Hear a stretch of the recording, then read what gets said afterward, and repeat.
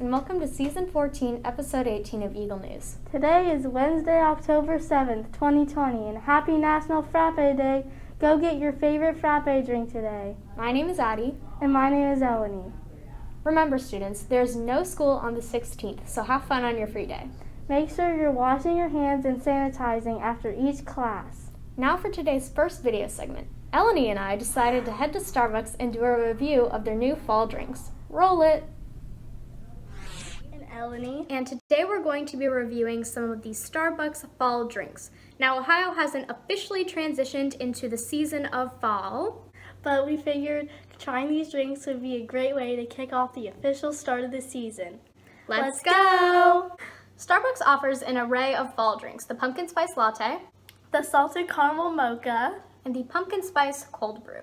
We're going to be using our own individual straws so we don't spread our germs. So first we're going to be trying the pumpkin spice latte, which is very popular.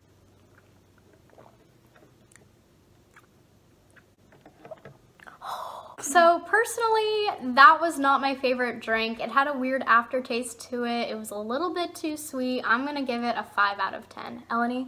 I loved it very, very much. It tasted so good. It tasted like fall.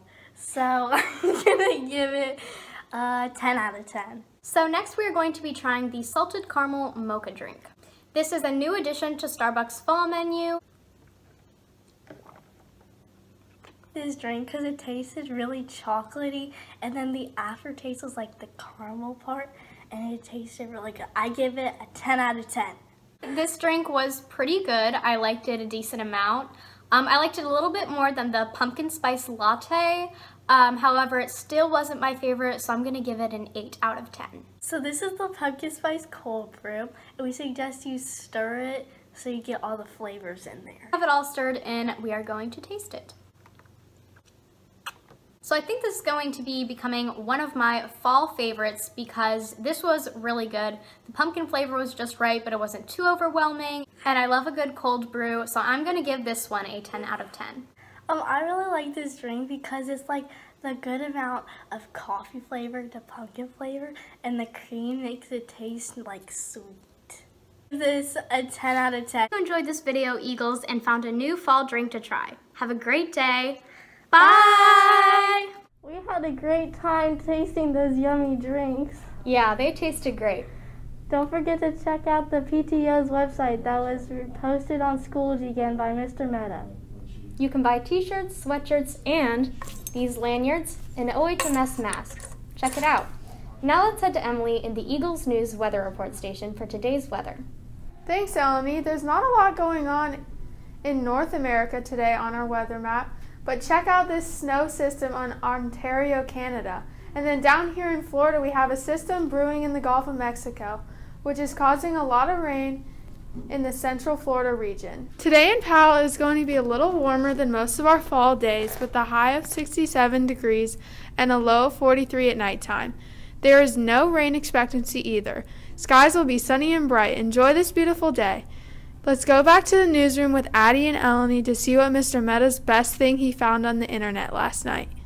Thank you, Emily, for that weather report. I can't wait to go outside when I get home. Mr. Meta believes this video is the greatest video on the internet. A child and her dog are singing a lovely song on a picnic table at a campsite. Let's roll it.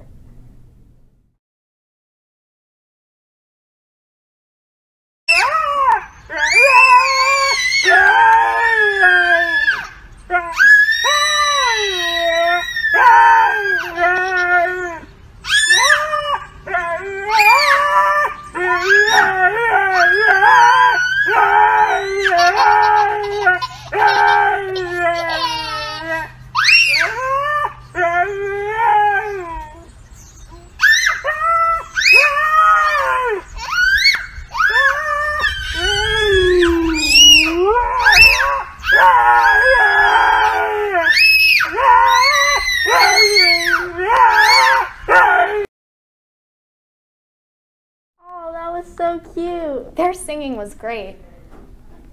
I might have to sing a song with my dog now. Lunch news. Make sure that you are using social distancing in line and in the kitchen at lunch. It's important that when you're waiting for anything in the kitchen that you wait on the red X's or blue circles. Also, remember to use pleases and thank yous in the kitchen to show our staff how much we appreciate it.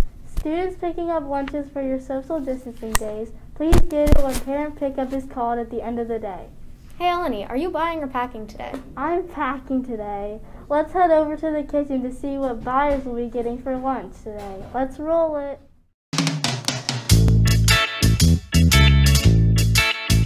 Wednesday, everyone. Today's menu is pasta with meatballs, spicy chicken sandwich, and Big Daddy's pizza. Make it a great day. Amazing lunch report. That food sounds amazing. Now let's stand for the Pledge of Allegiance. I pledge allegiance to the flag of the United States of America and to the republic for which it stands, one nation, under God, indivisible, with liberty and justice for all.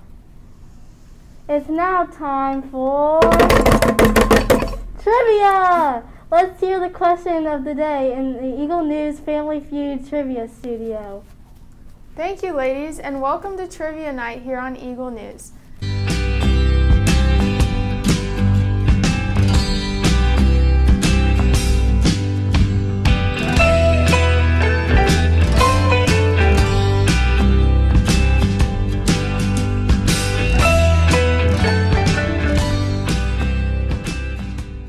Remember, teachers, that you need to text Mr. Meta the answer to earn your points for today's show.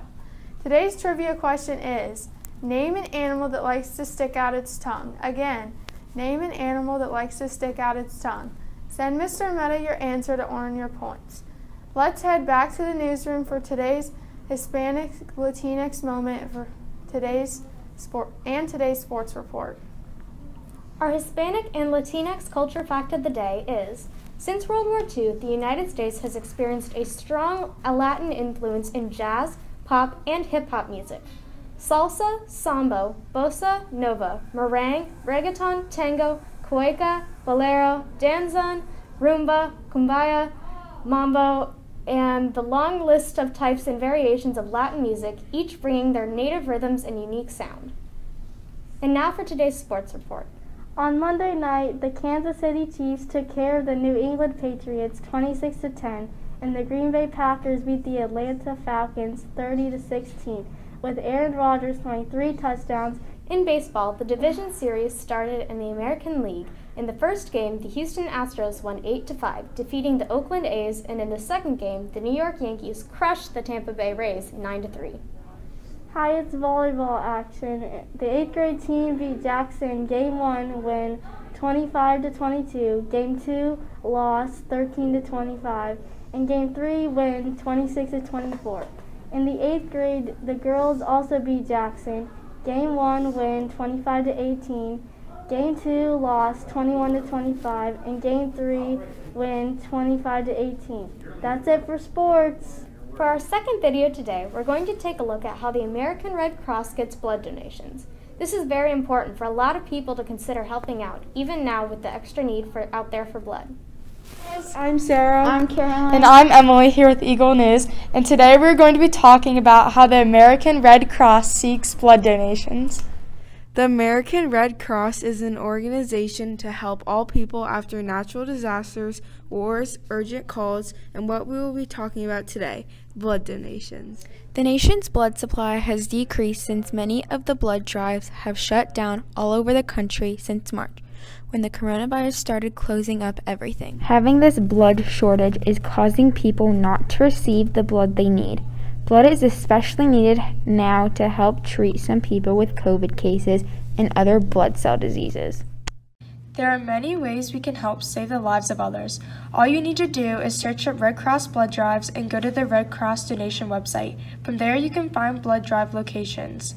There are even ones in Dublin and Lewis Center, which are right by us. By one click, you can find information about each and every one of them. There are so many ways we can help Eagles, and there are so many locations near us. All it takes is us to help. Video. Thanks, Caroline, Sarah, and Emily. Let's head to the studio with Emily for today's This Day in History. Thank you, Elanie. On October 7, 2003, actor Arnold Schwarzenegger was elected governor of California, the most popular state in the nation, with the world's 5th largest economy. Despite his inexperience, Schwarzenegger came out on top in the 11-week campaign to replace Gray Davis, who had earlier become the first United States governor to be recalled by the people since 1921. Schwarzenegger was one of the 135 candidates on the ballot, which included career politicians and actors. That's it for today's Eagle News, but before we go, we want to share with you our quote of the day. A champion understands that it's fine to savor an experience when it's positive, to remember it, to celebrate it. My name is Elanie. My name is Addi. And my name is Emily. We all hope you enjoyed. Watching today's news. We all hope you enjoyed watching today's news. Have a fantastic Wednesday. Bye.